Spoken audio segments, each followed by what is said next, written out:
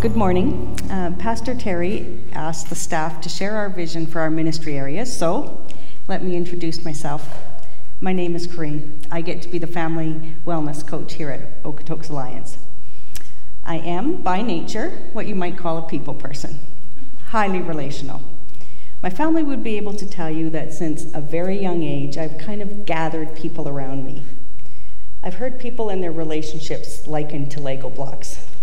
Some are like this one, with just enough capacity for one or two significant connections. Some are more like these, with far more capacity. I am more like this.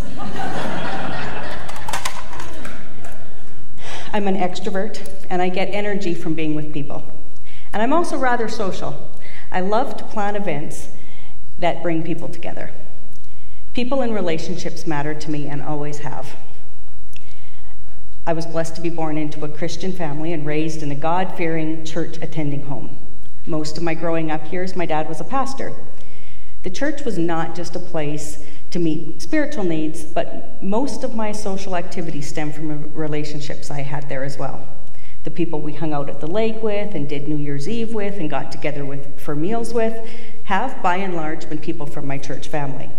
Meeting and befriending others who might need to meet Jesus has taken intentional effort. So my personality and background, along with my education and training, have informed my vision for ministry and laid the groundwork for the role that I have here. But before I talk about what that means to me, let's open with prayer. Heavenly Father, thank you that you are such a wise and loving and good God. You, in your very nature, are also relational. You know we need not only you, we need each other. You have created us to be unique, fearfully and wonderfully made. We are your handiwork, created in Christ Jesus to do good works which you prepared in advance for us to do. Help us today, Holy Spirit, to hear from you, to find our identity and wellness in you, to be obedient to the prompting of your Spirit for our lives, and what that looks like as we do life together as a body of believers at Okotoks Alliance. Amen. A few decades ago, last century, as a matter of fact, I got a degree in nursing. And when the debate would take place about whether nursing is a science or an art, I always knew where I found myself on that question. I can learn the science. But I didn't love the part where we had to know things like what the balance of sodium and water should be in the distal convoluted tubules in the nephron of the kidney. What I loved was caring for people and making a difficult time a little easier, to talk with them about their fears and provide physical comfort as I was able. And then when I went back to school many years later to get a counseling degree, I found the sweetest spot of all. Getting to sit and hear people's stories, to walk the journey of life with them, pray together, helping people find healing and wellness. I'm passionate about that. And I believe it matters to me because it matters to God.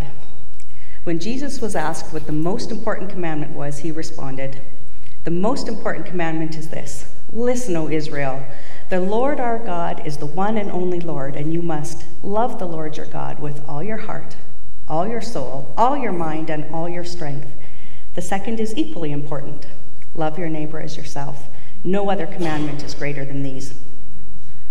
My relational heart loves that his answer talks about our relationships, loving him, loving others, loving ourselves. Jesus spoke about loving him with all our heart, soul, mind, and strength, what we might call our emotional selves, or the heart, our spiritual selves, our soul, our mental or intellectual selves, our mind, and physical selves, our strength. And doing it with all our heart, soul, mind, and strength means we have to be well in those ways to do it well. In my role as Family Wellness Coach, I get to meet with individuals and couples and families to work towards wellness. It's my honor and privilege to care for people as I'm able when they're hurting in these areas. But it's even better to just witness people operating in wholeness and wellness, to have balance and contentment and joy in their day-to-day lives, to live in a state of grace, experiencing and doing life as God intended. which can look different for each of us depending on how he's wired us, what he has planned for us, and what he has given us a passion and ability to do. In counseling, I often use the metaphor of a table to represent the 4 aspects of our nature that Jesus referred to. Like this little table standing on 4 legs, we operate best when we are strong and sturdy and well in our physical, mental, emotional, and spiritual beings. But if one of those is suffering or weak, perhaps been kicked out from under us, we wobble. We can stand on 3 legs for a while, if everything is balanced correctly and relying on the other areas, and no extra bumps come our way. Like if you're facing health challenges, even significant ones, but have good support and mentally and emotionally are okay, and spiritually you're relying on God and believe completely in his goodness and faithfulness, you will likely manage the difficulty reasonably well. But if stresses of life or concerns for managing your home or job or yard or finances begin to stress and weaken the mental leg you stand on, you're in a precarious position. And when that impacts your emotional health and you begin to feel anxiety or despair or hopelessness or fear, we tire very easily and get exhausted when we're standing on only 1 leg. Relying on God and knowing he is good and has everything under control still makes day-to-day coping difficult when we feel like physically, mentally, and emotionally we have nothing left. For some, or in some circumstances, it can even leave us wondering if God is there and if he even cares, and our spiritual selves begin to suffer. When that last leg is knocked out from under us, we find ourselves flat on the floor, unable to get up on our own strength. The broom tree moments of life I spoke about earlier this summer. It's in these times when we need someone or something outside ourselves to come and lift us up and carry us along until we can stand firmly once again. It may be your family and friends, your existing support network. When things are desperate, it may mean professional help is necessary, at least for a time.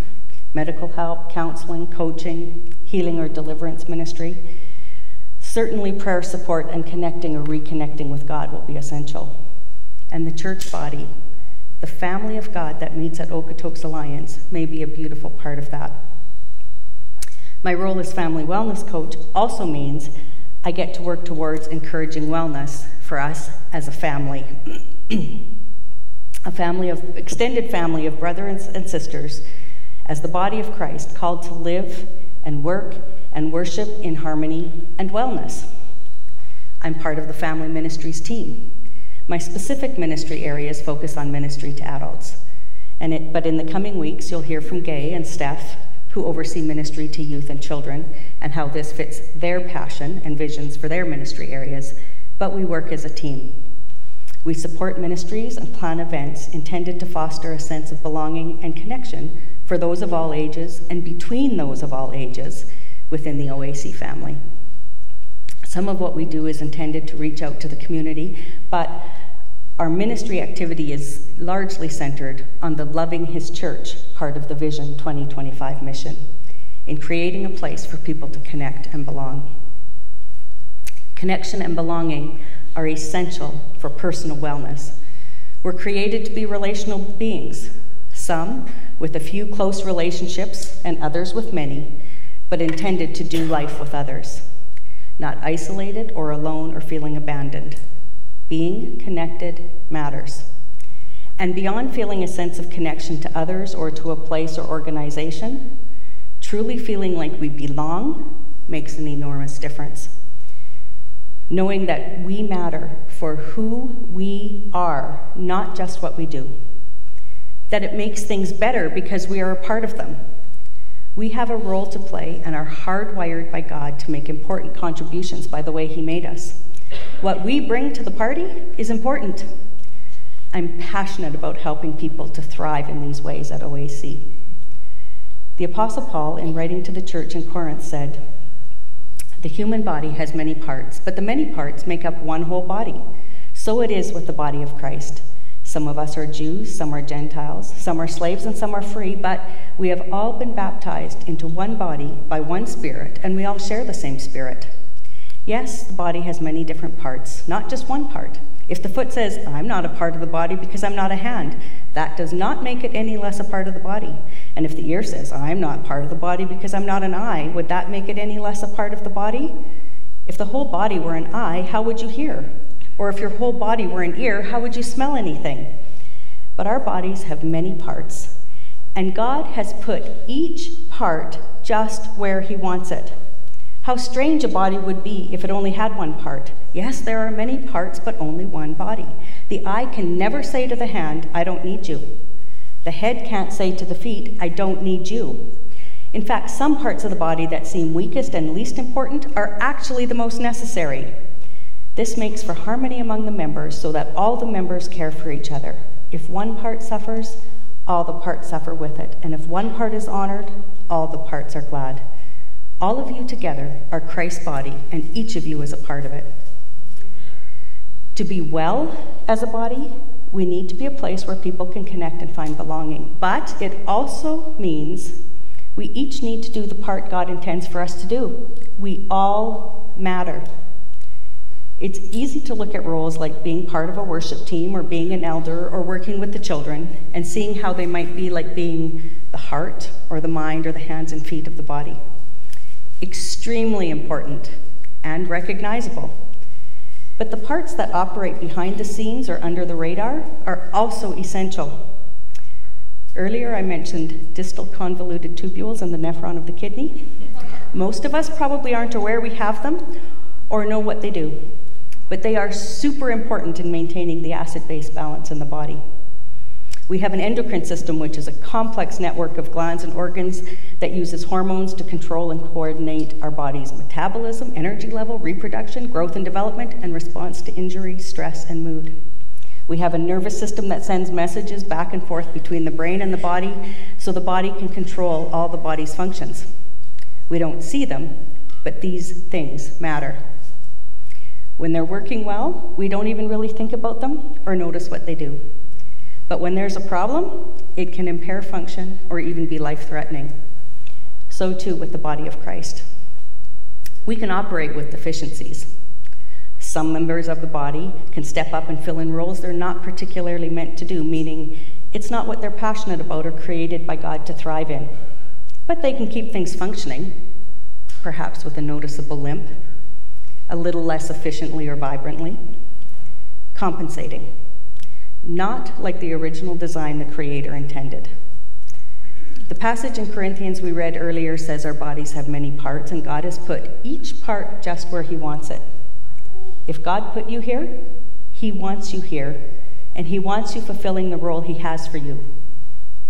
So, what does a healthy, vibrant body of Christ look like?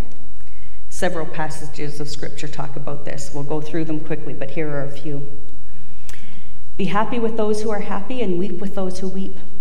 Share each other's burdens, and in this way, obey the law of Christ. Instead, be kind to each other, tender-hearted, forgiving one another, just as God, through Christ, has forgiven you. Let the peace of Christ rule in your heart, since, as members of one body, you were called to peace, and be thankful. So encourage each other and build each other up, just as you're already doing. And let us not neglect our meeting together, as some people do, but encourage one another, especially now that the day of his return is drawing near. Now these are the gifts Christ gave to the church: the apostles, the prophets, the evangelists, and the pastors and teachers. Their responsibility is to equip God's people to do his work and build up the church, the body of Christ.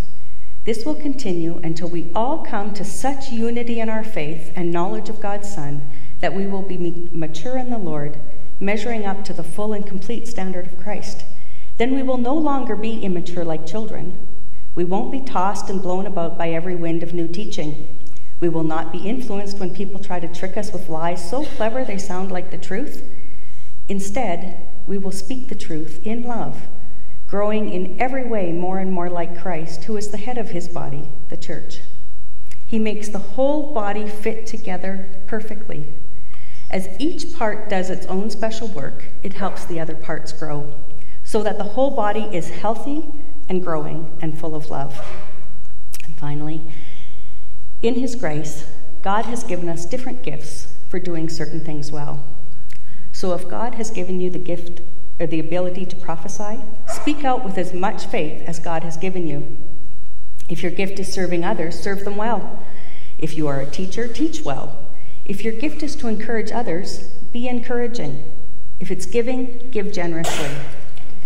If God has given you leadership ability, take the responsibility seriously. And if you have a gift for showing kindness to others, do it gladly. Today we're hosting a ministry fair as part of our fall kickoff weekend. That's been on the calendar since the beginning of the year and makes sense with school back in and ministry starting back up.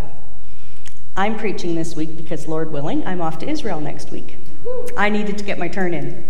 But it is no coincidence that my passion and vision and heart and invitation to find your place in the body lined up with a preaching calendar and an event that provides specific information and opportunities to become involved. God knew all along how this would play out. I did not tailor this sermon for the occasion. What I'm saying is basically an expanded version of what I shared when I was introduced as a new staff member in December of 2021. So, rather than feeling pressured or guilted into putting your name down somewhere on a list in the lobby, please take it as a beautiful, God-ordained invitation to find your place to connect and belong here at Okotoks Alliance Church, to sign up for a life group and experience the blessings we heard about earlier, to join a ministry team, to find a place to serve and do what you are passionate about, to get to know your church family outside of Sunday mornings, to play your part in the body that God created you to have. If you're watching online, the invitation is for you as well. You may not be here to see the displays or speak with the station hosts or write your name down, but you are invited to ask questions, to reach out, to attend, to serve, to find your place here. You matter. What you bring to the party matters. Your place in the family matters. I would encourage you to consider joining us as you are able. If you live nearby and jump in the vehicle at the end of the service, you could still make it in time for a chili lunch, a North Wing open house, and the ministry fair. Earlier, we read several verses that spoke about what family life among the members of Christ's body should look like. I'd like to spend some time talking about what that looks like practically. Some of the gifts are easy to envision in action: teaching, giving, leadership. And if this is you, God bless you. What would our Sunday services be like if we didn't have the skilled, dedicated musicians and teachers to lead us? How would we manage without our amazing tech teams who serve both our person and online communities and work wonders even when you throw things at them last minute? We need elders and ministry leaders and kids zone teachers to help fulfill the vision set before us, to seek God and work to carry out His plans for us as we discern them. And these ministries and our outreach and general operations could not happen without the financial gifts we receive. But instructions to encourage each other, to bear each other's burdens, to be kind to each other, or to serve, they're much more general and often harder to see. But just like the internal endocrine or nervous or circulatory systems of our body, they are absolutely essential. When these things are not happening or functioning well, the whole body suffers. Some of the most precious pictures I have of church life come from people doing things that go unnoticed or are not well known. People who came to pick weeds in our front shrub beds on a super hot day last summer. A life group who bought and wrapped gifts for someone who couldn't do it themselves last Christmas. Someone who makes specialty bread for a Tenebrae service in family camp. Waking up with voices of people outside my bedroom window who showed up to do yard work for me when I was woefully behind and couldn't seem to get to it. It's doing life together. It's knowing people well enough to know where the needs are and stepping up to do what comes naturally or what you love to do or are gifted to do. It's love in action. If you know how to fix things, it may be showing up for a serve Saturday or helping someone who can't do it themselves. It might be bringing a truck and a friend to help someone move. If your kitchen is your happy place, it might mean making treats for an event or providing meals for those going through a difficult time. What you do matters. Might you sign up for kitchen ministries or meal ministries so that what God has given you a passion for can be used to bless the church family? We need you. You belong. If you have a strong back and willing heart and stay to stack chairs after a service or come in during the week to help make room for an event to happen, you may have no idea how significant and wonderful a gift that is. If you're someone who loves to plan and host events, but you must begin by moving chairs and then resetting tables and chairs before even getting to the event tasks, you can be exhausted before you begin. But if a few willing hands help clear the way, your energy for the event is spared, and it's joyous. We'd love to get your name on the chair brigade so you might serve the church family when the need arises. Maybe you're the person who notices that the dolly we use for moving chairs is getting low on air in the tires and you have the knowledge and means to take care of it.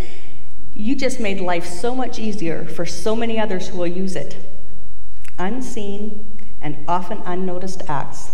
That is God at work through his people, making a difference, doing their part. If you're a young adult who loves to shop in thrift stores and finds props for VBS or other functions, you are a gift. Put your name down for special events and help make them happen by doing something you like. If you love to experiment in the kitchen and have perfected recipes for gluten-free, dairy-free, nut-free foods so that everyone who might be at an event can enjoy something wonderful, you are a blessing. If you're musically inclined or an artist or dancer or have a knack for interior design, you could make our times of worship more beautiful and special if you were to reach out to Pastor Tim or indicate your interest on the sign-up sheet in the lobby. He'd be pleased to show you how you might be able to use your gifts for God's glory at OAC. If you love computers or anything techie, those of us who are woefully challenged in these areas cannot express how much easier and better you make things for us when you step up and do what comes naturally, right, Gay? People who can create and maintain a beautiful website and who get things out on social media are invaluable. Because of you, members of the community around us showed up with their children for our Easter egg hunt and Christmas path, who would not have otherwise known what was happening. You played an important role in the success of the event since one of the key goals was community outreach. You matter. If you have that gift for communication, electronically, through social media, or in getting information to community event boards or papers, we need you. If you're a people person and love meeting and talking with people, we need you. Would you join our welcome teams and take an occasional turn in ushering or greeting or becoming an online host? If you are crafty or enjoy making things with your hands, if you're an idea person or love looking after details or planning events, we need you. If you love to organize or clean or sew or garden or are mechanically inclined, we need you. You belong and you matter.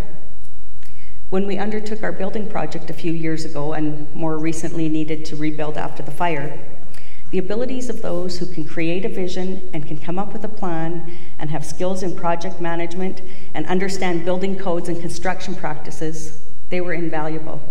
We need you. You matter. If you have a passion for prayer, whether or not you feel comfortable praying publicly, but you recognize the need and vital importance, would you sign up for the prayer chain or join us for intercessory prayer meetings? If your heart is for the nations or the needy in our community, we need you. If mission trips excite you or volunteering in the community is your passion, would you connect with our global support team? If large group gatherings are not your thing, or your schedule is uncertain and signing up for things seems like an unwise commitment right now, but you'd love to be involved somehow, please come talk to one of us on the staff and we'd love to help you find a way to plug in. You matter to us. We want you to know you belong and what you have to offer is important. If you had an upbringing similar to mine in which church activities and relationships have always had a central role, but you are new here and haven't quite found your place to fit, we'd love to hear from you. You belong and we are so grateful you are here. If church is new to you, and what I'm saying seems foreign or just plain weird, but you aren't scared off and want to know more, please fill out a connection card or contact the church office, and we'd love to get together to answer your questions or speak further about this. And I'm not only talking about the adults among us. When I look to the back and see our teens working in the tech booth, it brings joy to my heart. We've seen our children and youth involved in drama and dance and in playing music, and it's a blessing for all of us. We have young people who love to play with babies and like working with children who have become Kids Zone volunteers, and we could not have done VBS this year without them. Just this morning, someone asked me, is there an age limit to sign up on the sheets? No, because someone wants to help decorate. What a beautiful thing. At our recent family camp, we saw some pictures. We knew it was doing what we hoped it was by watching the kids. When a 7-year-old high-fives and cheers for a senior who's hopping to a bucket with a water-soaked sponge, it's fantastic. Someone he didn't know an hour earlier. Another elementary-age boy asked someone else's mom to play ping pong, previously unknown. They were connecting and just naturally interacting with these church family members like they were favorite grandpas and aunts. A couple young girls came of their own accord and asked what they could do to sign up for chores. They are part of the family, and they matter. Our kids can seem to naturally connect and find ways to belong without some of the hesitancy adults can have. Don't get me wrong, the adults were great too, but the kids were amazing. Watching what happens when we act like family fills my heart.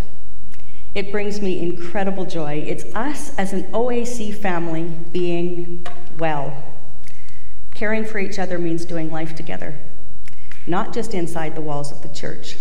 It carries over into things like those I've already mentioned, like making meals or helping around the house for those who are in difficulty or overwhelmed. It may be driving, picking someone up for church or taking them to appointments or the airport. Watching someone's children or taking care of their pets when they're away.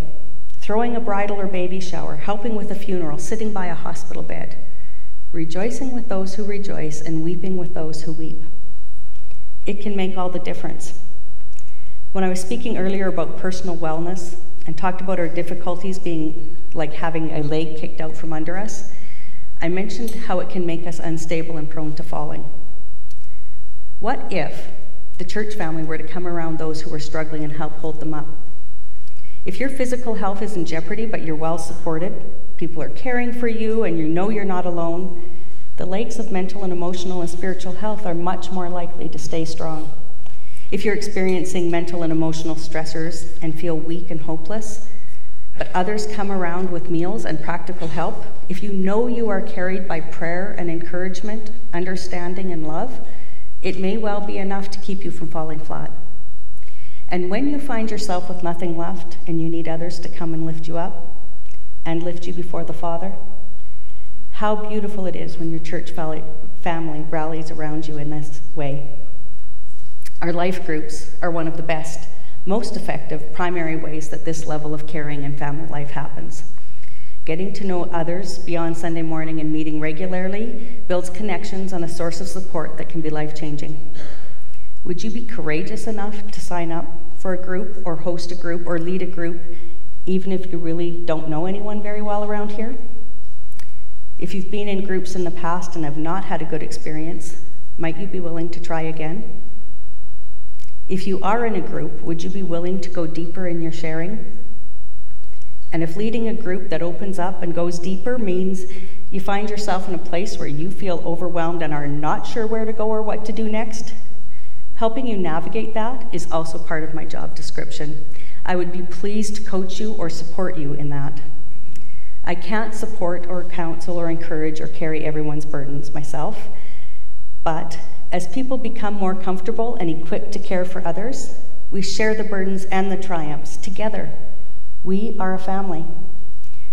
What if coming to church each Sunday felt like the best kind of family reunion? If we knew each other's names, if someone asks how you are and actually wants to know, if people follow up with what's been going on in your life, people who laugh and visit and pray with each other, encourage each other, offering forgiveness, supporting each other, showing kindness, walking together through the seasons of life, coming together in love and unity, even if we disagree or annoy each other, or even argue sometimes, accepting and loving each other in spite of our flaws and failures. Just mentioning it and recalling the times I've seen it working like this almost overwhelms me. It touches the deepest relational parts of me that long for people to be well. I'm an optimist. I really do believe that this is possible. I know it is. I've seen it happen. And if you look for it, and the more we tell the stories of God's faithfulness displayed through his children, the more we will all see it. It doesn't happen all the time. It doesn't even always happen well. I know that too. And if you've been with us for some time and feel like it has never happened for you, here or in other church settings, I have a couple thoughts on that. First, might people have tried to reach out or to bless you and you missed it? Perhaps it wasn't what you were expecting, or you didn't know how to take it, so it didn't seem to meet the need. But whether or not the person behind the act knows your name, there are those among us who have put in great effort to make you feel special, to let you know you matter. When special touches are added to a function to make it memorable, it's with you in mind. When someone makes little gifts or donates a door prize or creates verse advents or gives to the benevolent fund to bless others, it's because you matter. I happen to know these things are prayed over, that they would be a blessing to those who receive them, and your church family is reaching out in love, even if they have not met you before. You matter. Secondly, are you connected? Have you been part of a small group or ministry or attended functions that would give you an opportunity to share what's on your heart or what your needs are? Have you reached out? My next question may well touch a nerve or seem impertinent, but I'll ask it anyway. Might it be that your expectations of others are a desire to fill a space or heal a hurt that only Jesus can? If so, we will always disappoint you. And if you suspect this might be the case and are willing to talk about it, I'd be honored to meet with you. But if you're here or listening, and you have reached out in a time of need, you let people know, you were honest, your expectations were not unreasonable and maybe only what you had seen done for others, but you were still disappointed, I want to say I'm sorry. We don't always get it right. Would you give us another chance? Would you forgive our failures? Would you try again? Why does this matter? That we forgive and encourage and support and do life together. Is it just so we can become a little holy huddle? Absolutely not. It isn't about trying to keep people busier by adding more to your plate. It isn't about setting ourselves apart from the world and trying to replace your existing family and friend networks. It's because of what Jesus said in John 13, verses 34 and 35. So now, I am giving you a new commandment. Love each other. Just as I have loved you, you should love each other. Your love for one another will prove to the world that you are my disciples. It's so that the world will know. If someone new walks through the doors of the church, they should feel something different here. They should witness love in action. How we interact and love each other, who we are as a family, gives witness that we are his disciples. We are called to be salt and light to the community, making being a follower of Jesus attractive, being the kind of family that makes others want to belong, bringing joy to the Father's heart.